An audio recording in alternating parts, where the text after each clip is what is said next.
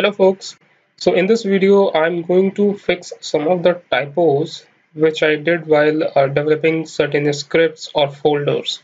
So let's start with this folder which is template. So it should be named as templates, not template. Okay. So let me suffix s here. Okay. And because otherwise it would give an error when you try to run the URL in your browser, which is this URL.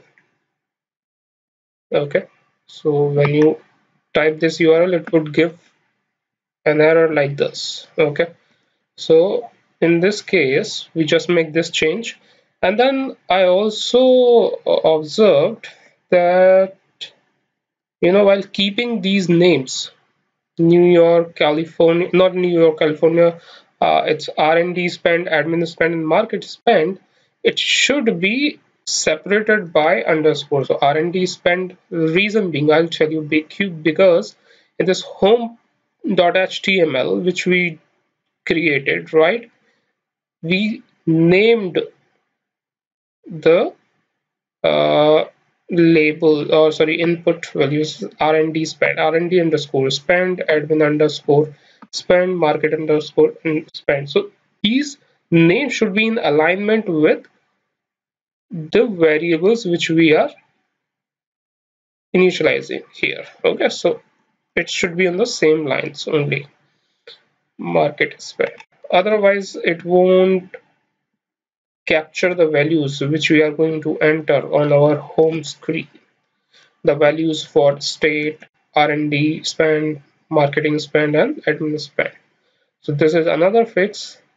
One more fix which we need to do is, so you remember in our Flask app, I kept this pickle file, right?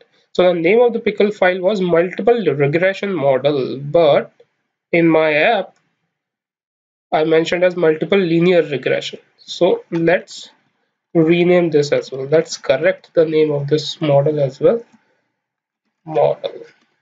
Okay, and then save this. Okay, ignore these messages. These are nothing. So ignore these flagged crash messages. Now we are going to run our app. Okay, so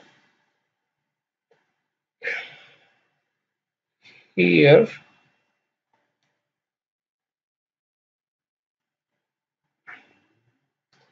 we will run Python app.py. Okay, let's see if any error comes up. Okay, so it is running. Now refresh our page here and you will be able to see the home page.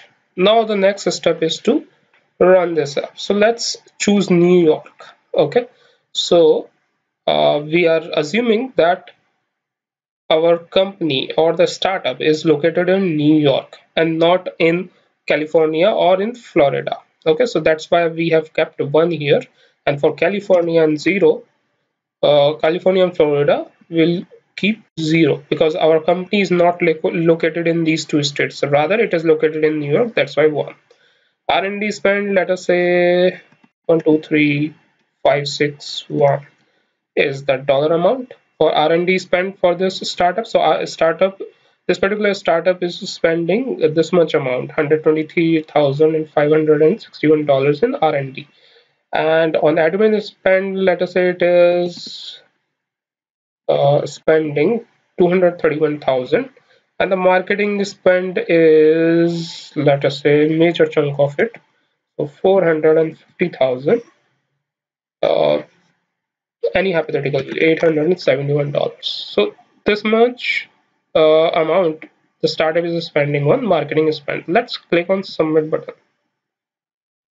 Okay, so now a new page will be opened with the endpoint /predict. So you can see a /predict, and now you can see the result is $162,227, sorry, $162,227 $227.29.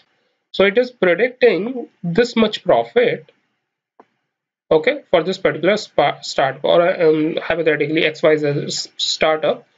It is predicting that a venture capitalist, if he invests his money, he would get a profit of $162,227.29. Or we can also say that, that these are the amounts, right? So let us say if he wants to see, the venture capitalist wants to see that if he spend his money, more money on marketing spend, whether that particular dollar amount is going to increase or decrease. Similarly for these two columns as well. So that kind of fluctuation he can see in prediction if he provide the values in the kind of values he wants to provide in these columns, and he wants to see how much is the fluctuation in the prediction. So he can just play around with these dollar amounts and see the fluctuation in profit prediction of this particular startup. Okay, so guys, this is pretty much about it. We have developed our Flask web app, and you can see that the model is predicting the profit amount as well. Now next step is to create the Docker containers so that this particular app can be deployed on Azure, so that the external world or any person outside the organization or inside the organization can see this particular web app running on the internet. Okay, so the next step, as I told you, it's going to create or spin up a Docker container, and then after that we'll deploy it on Azure. So guys, thank you so much. Keep on watching for next upcoming videos.